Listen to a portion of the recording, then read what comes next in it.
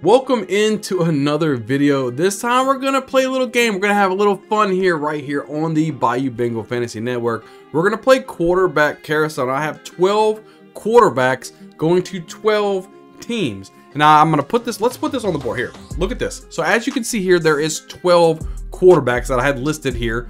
And I have the 12 football helmets down below on which team.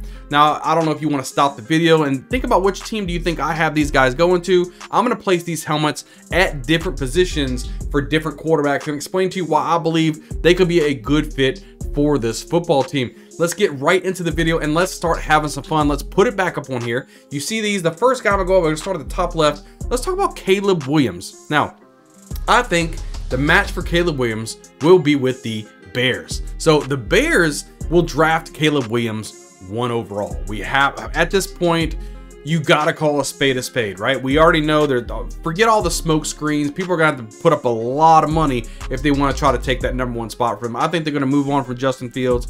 At first, I really think they should keep Justin Fields and build around him like a Marvin Harrison Jr. or such, but at the end of the day, I think it's going to be Caleb Williams, the quarterback for the Chicago Bears. I think he's going to be matched up there with DJ Moore, maybe even a Rome Odunze later on, maybe at I think the pick 9 or 10, whatever they have. I think they're going to have a couple of these maybe top flight quarterback, top flight wide receiver, match them up with DJ Moore and see what they can do. I think that Caleb Williams is definitely going to be there with the Bears.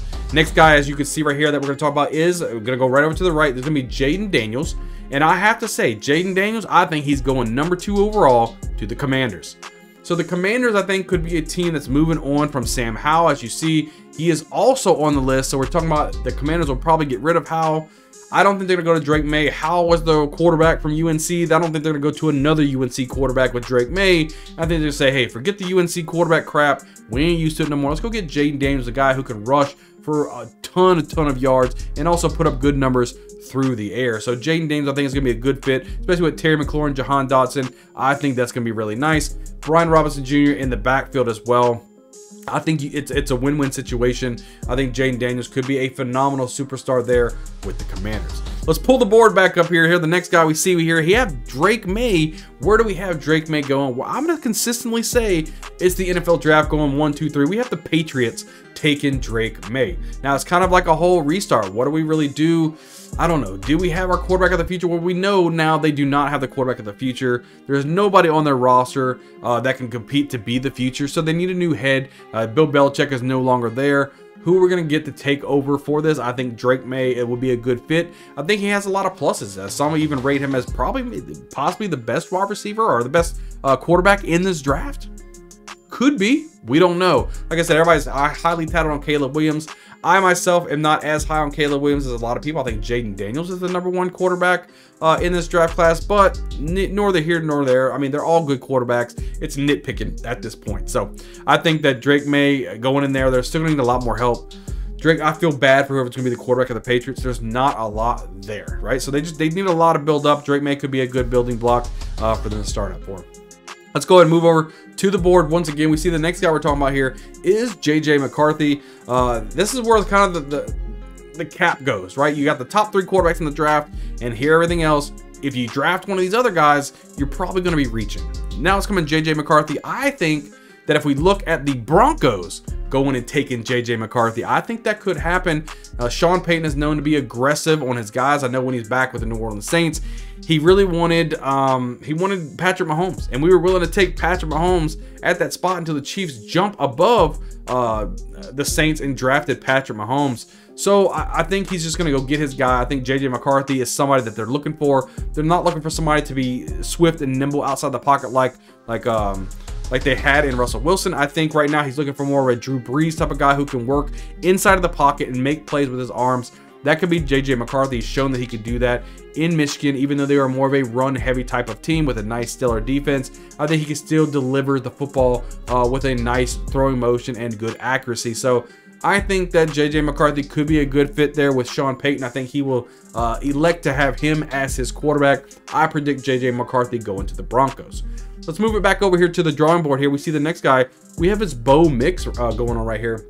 I think Bo Nix, a good point for him, and I think he will be drafted by the Rams. Now, let's think about this a little bit here. So the Rams are going to need a new quarterback eventually. Matthew Stafford is getting a little long in the tooth. Who knows? He was even flirting, maybe even retiring last year. He may retire this year or next year. Who knows when he's going to retire, but they need somebody in the building that's going to take over. I think Bo Nix could be a good asset for this football team. If he can learn under Matthew Stafford and be a good professional, I think he's got a lot of tools to do with it, and he's got some good mobility. You tag him up with a little bit of Cooper Kupp action, a little bit of Puka Nacua action. You got Kyron Williams coming on. This could be an explosive offense sooner rather than later.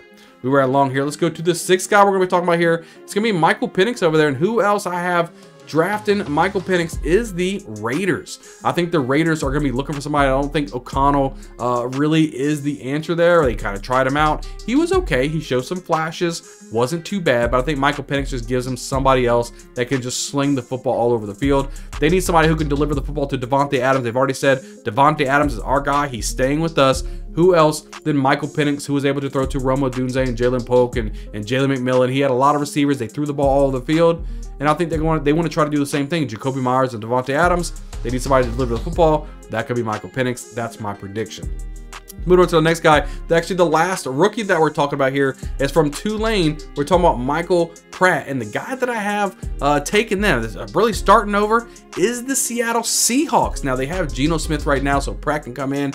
I don't think he's ready to start as an NFL quarterback, but if he can learn behind Geno Smith, a professional, and develop as a quarterback, I think the Seahawks could find a quarterback of the future. I do like Pratt and his intangibles and what he brings to the table to the NFL team. I think that putting him there on the Seahawks, they've already got a lot of weapons out there. DK Metcalf, does he end up staying long term? Lockett, he's kind of towards the end of his career probably. Jack Smith-Njigba will sooner rather than later be the #1 wide receiver on this football team. Let him grow with a nice young quarterback like Pratt. I think it is a match made in heaven. I really like Pratt going to the Seahawks. Moving right along, let's go back to the board here. So the next quarterback you see we're talking about is Justin Fields. Now, if you guys were watching a video that I released a little early, I think it was a couple weeks ago, we talked about Fields and where he would go. My prediction is the Steelers. Mike Tomlin really likes Fields. I think that Arthur Smith, I think just a lot of things that are surrounding the Steelers are perfect for Justin Fields. There are some rumors right now about the Atlanta Falcons, right? That's kind of his hometown where he could go. I still think it's going to be the Steelers. I think the Steelers fits more of Fields' more play style, and I think the Steelers could be a better fit for him. So let's move it to the board. Go over to the next quarterback here. We see Kirk Cousins, and Kirk Cousins having a lot of talk. I know Justin Jefferson really wants him back in Minnesota, but I think Kirk Cousins, the team that he ends up with, is the Vikings. I think he goes back to the Vikings. The Vikings want wants Kirk Cousins. Kirk Cousins wants the Vikings. Jefferson wants the Vikings. Everybody wants the Vikings. They saw how this team performed when Kirk Cousins got hurt. They were not as good as without Kirk Cousins as they were with him. I think they're going to want to bring him back to give him a nice little pay raise. I think it's going to be a marriage made in heaven again. I don't think Kirk Cousins is going anywhere. I know it's boring, but I have him definitely going back to the Vikings. Let's go back over to the board here.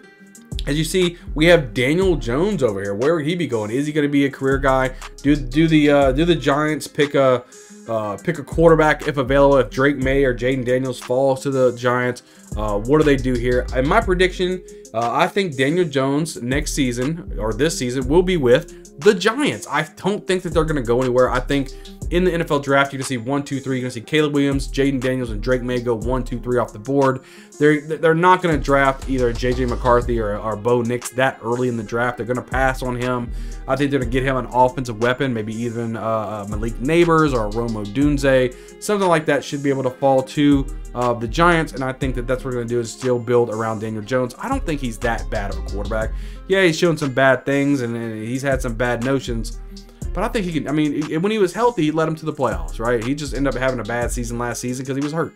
It is what it is. Let's move over to the board again here. When we look at it, we're going over Sam Howell here, and I don't think he's going to be back with the Commanders. I'm going to let you guys know. I think Jaden Daniels goes there, or even Drake May. They might take Drake May, but I think they'll take Jaden Daniels. So I have Howell going to the Jets. I think the Jets is going to be a perfect landing spot for Sam Howell. He gets to learn behind Aaron Rodgers. He doesn't have to start right away, and he can come in there and he can actually learn how to be a professional. Sam Howell's got some really good flashes about him. I actually like Sam Howell as a quarterback. I think he's got a lot of potential in him, and learning a back there from Aaron Rodgers. Rodgers don't have to be looking over his shoulder. Howell can just sit there and learn that to get rid of Zach Wilson. He just don't need to be in the NFL at this point. But anyway, that's nor here nor there. Sam Howell could be the backup to Aaron Rodgers, and I think that could be a good fit. Moving right along here, back to the board here, going over the last quarterback, and you can already see it's going to be Ryan Tannehill, and the last helmet you see here is the Falcons. I think the Falcons are going to end up with Ryan Tannehill. I think that a lot of people have Justin Fields going there, but at the end of the day, they're going to have to give up some things to get Justin Fields. They're not really going to have to give up much to get Ryan Tannehill, and he's a proven veteran. They got a lot of weapons out there, right? They've got, you know, Drake London. They've got Bijan Robinson. They've got Kyle Pitts, and they could even have somebody like a Rome Odunze land to them in the NFL draft. Guys, I'm telling you, this could be a phenomenal offense if just having somebody at the helmet, right? And I know they were talking about the head coach came in here, Raheem Morris, said that, you know, he wouldn't be standing at the podium if they had better quarterback play, kind of a shot at Desmond Ridder. But I think that that's a key to saying, well, do you really want to go get Justin Fields, who really isn't the best passer of the football? Why don't they go get a proven veteran like Ryan Tannehill and try to build some type of resume there to say, hey, look, we can be a good team.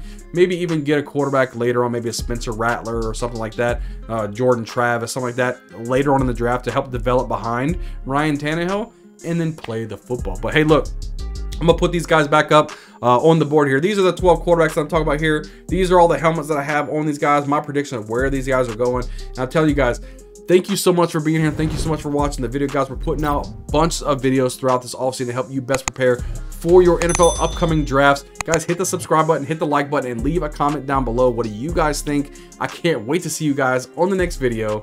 We'll see you guys next time.